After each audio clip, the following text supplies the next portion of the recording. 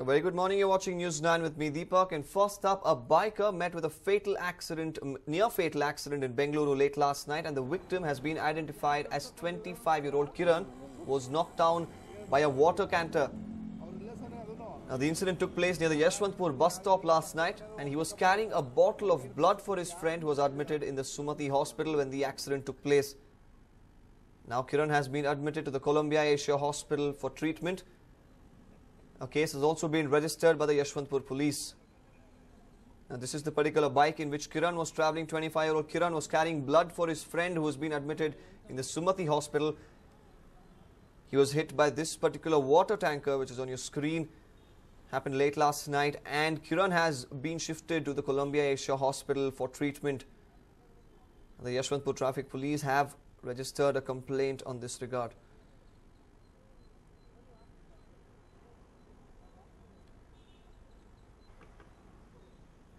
The accident almost fatal for this young lad from Bengaluru. He's been identified as 25-year-old Kiran, who was knocked down by a water canter near the Yeshwantpur bus stop. He was carrying a bottle of blood for his friend who was admitted at the Sumati hospital when the accident took place. Now, Kiran himself has landed himself in the hospital. He's being treated at the Yeshwantpur's Columbia Asia Hospital. Of course, the Yeshwantpur Traffic Police lodging a complaint. This bike KA02A9120, that's the bike which crashed into the water tanker.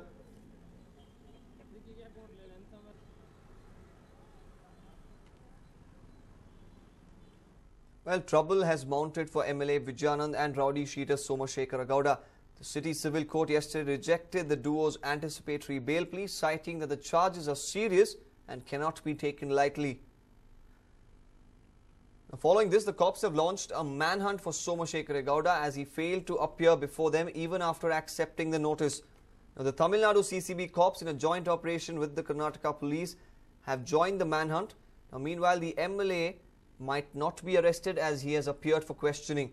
Now, Vijayanand Kashyapanavar and Somashekar Gowda are accused of assaulting two policemen at the Sky Bar about last week during his 42nd birthday party. Now, the Central Crime Branch Police, however, said they will not arrest Kashyapanavar immediately as he is cooperating with them in the probe. So, bad news for both the MLA and his aide Somashekar. Both of them face arrest as their anticipatory bail plea has been rejected by the city civil court. However, the advocate went on to say that he will move the High Court in this regard. Today, the Honorable City Civil Court and Sessions Court has rejected the anticipatory bail filed by Mr. Vijayananda Kashyapanavar and Somashekara Gowda. For the reason? I think the court has considered their antecedents. Hence, they have rejected the prayer of Vijayananda Kashyapanavar as well as Somashekara Gowda, because both the petitioners, they are facing a few criminal cases. That's how they might have rejected the prayer of petitioners. Next option is we will challenge this order before the Honorable High Court tomorrow itself. Now, Hyderabad is also known as the Pearl City, but the city will now get a new nickname. What is this all about? Here's a report. Drug mafia thriving in Hyderabad. The new drug capital of South India. Drugs worth 10 crores seized. Many would call Hyderabad the capital of Seemandhra and Telangana, but the cops would definitely want to give it a new name. The city is emerging as the new drug capital of South India. The twin cities, Hyderabad and Secunderabad, has become the hub for drug peddling. One can find innumerable sheds and settlements selling drugs illegally on the outskirts of the twin cities. The cops recently raided one such settlement on the outskirts of Hyderabad and were shocked when they saw an entire laboratory with all the equipments necessary for processing and manufacturing drugs. The cops seized equipments and drugs worth 10 crore rupees. The drug racket has been going on for a long time now, and there are two people who have been running this successfully: Fayaz Ahmad Rasool and Rafiq. One might wonder, how did the duo manage to get their hands on such complex equipments? Well, the second accused, Rafiq, works in a pharmaceutical company in Mumbai and has been shipping all the discarded equipments to this place. The duo were arrested and were behind bars for a long time.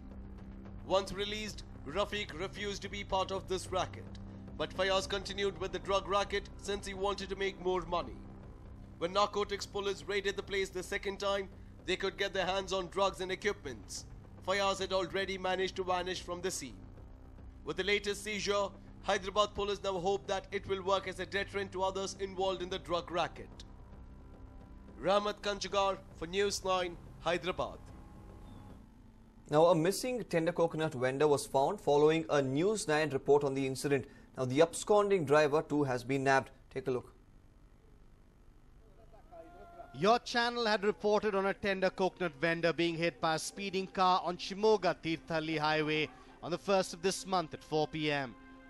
He was identified as 45-year-old Vasant. Vasant went missing thereafter. Our report helped villagers of Siddhapura identify Vasant, who was found abandoned in a field in the village in Bhadravati Taluk. They also admitted him to a hospital. The driver of the car which had hit Vasant was absconding.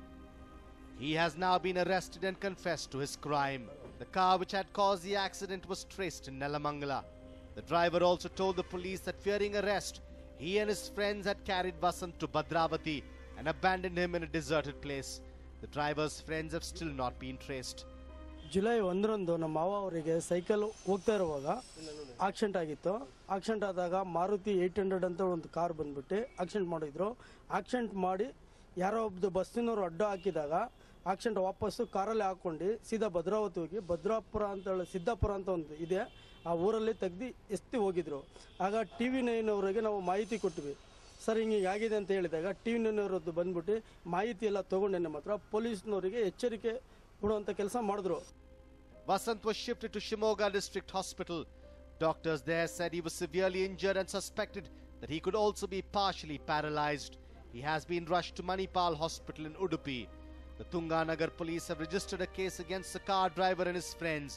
As Vasant was the only earning member of his family, they are worried about how they will pay for the treatment. Basavaraj Eraganavi, News9, Shimoga. Now, the Raibagh Tahsildar, who was recently suspended, has got himself into more trouble as all his scams are being exposed one after the other. Here's a report. Shivanand Sagar, the former Tahsildar of Raibagh, was recently suspended from service on charges of financial irregularities in supply of drinking water through tankers in Raibagh district. The suspended Tahsildar has now entered fresh controversies.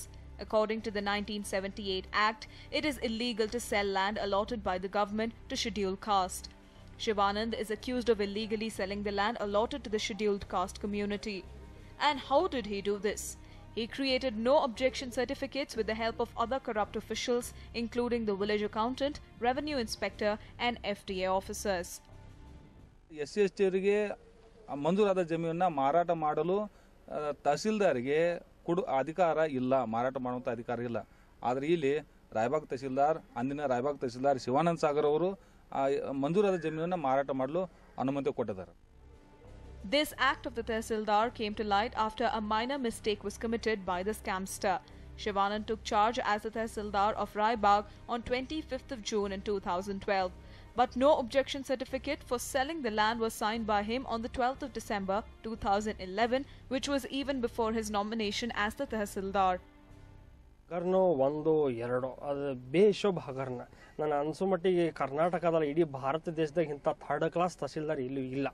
ಅದಕ್ಕೆ ಇಂಥ ತಹಸೀಲ್ದಾರಿಗೆ ನೀವು ಬರೀ suspend ಮಾಡಿದ್ರೆ ಆಗಂಗಿಲ್ಲ sir. ಆ ಸಂಬಂಧಪಟ್ಟಂಥ ಏನೇನೋ ಏನೇನು ಹಗರಣ ಮಾಡ್ಯಾರಲ್ಲ, ಆ ಹಗರಣ ಎಲ್ಲ ತನಿಖೆ ಮಾಡಿ ಅದೇನು ಸರ್ಕಾರ ಬೊಕ್ಕಸಕ್ಕಾಗೋ ಸಾರ್ವಜನಿಕ ಬೊಕ್ಕಸ ಏನು ಲುಟಿ ಹೊಡೆದಲ್ಲ, ಆ ಲುಟಿ ಎಲ್ಲ ಸರ್ಕಾರ ರಿಕವರಿ ಮಾಡ್ಕೊಂಡು ಇವನಿಗೆ ಜೈಲಿಗೆ ಹಚ್ಕೊಡ್ಬೇಕಂತ ತಮ್ಮ ಮಾಧ್ಯಮ ಮುಖಾಂತರ ಸರ್ಕಾರಕ್ಕೆ ವಿನಂತಿ ಮಾಡ್ತೀವಿ. Villagers are now demanding strict investigation into the corrupt activities of the Tahsildar, and they are demanding the arrest of this corrupt Tahsildar. Shrikant Kubakaddi, News9, Belgaum.